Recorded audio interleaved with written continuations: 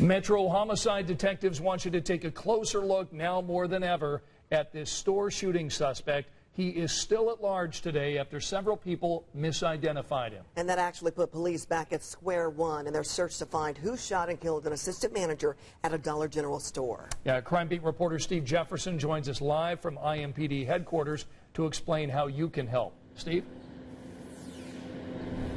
Yeah, Andrea and Scott, right now, homicide detectives here at the Metropolitan Police Department headquarters say everyone can help by taking a very close look at this video once again so they can get the name of the right suspect to get him off the street.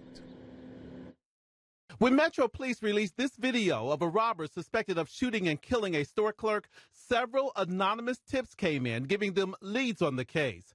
This video is from the Dollar General store on Emerson Way. Memorial Day weekend, these still photos from the video show the suspect inside the store for about 30 minutes. Then, with customers in the store, the robber reportedly shot and killed assistant manager Brian Urey.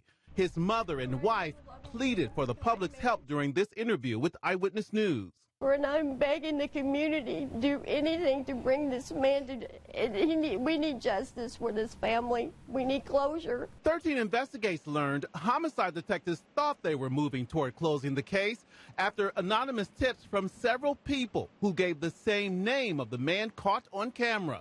Sources also tell Eyewitness News that when detectives showed witnesses a photo lineup, the different witnesses picked out the same man, naming Douglas Cobbs as the robber.